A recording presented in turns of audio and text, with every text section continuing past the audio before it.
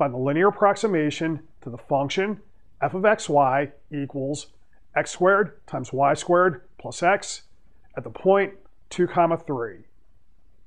Once you have that, approximate 2.1 squared times 2.9 squared plus 2.1. So we write down our formula for linear approximation. What items will we need?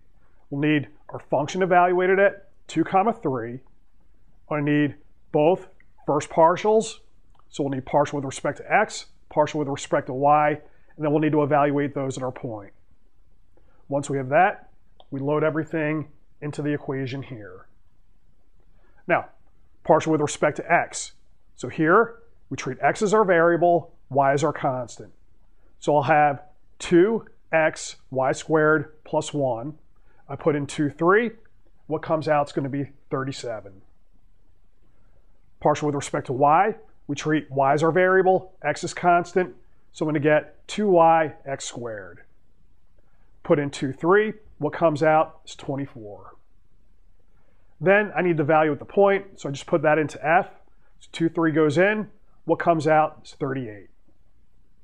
So put everything into our equation. We're going to have L of xy equals 38 plus 37, x minus 2, plus 24, y minus 3. To approximate our 2.1 squared, 2.9 squared, plus 2.1, I just stick in x equal to 2.1, y equal to 2.9. So it's going to give me a 0.1 here and a minus 0.1 there. So our answer is going to be 38 plus 3.7 minus 2.4, which is 39.3. Our actual answer, if we go to the calculator, is going to be 39.2.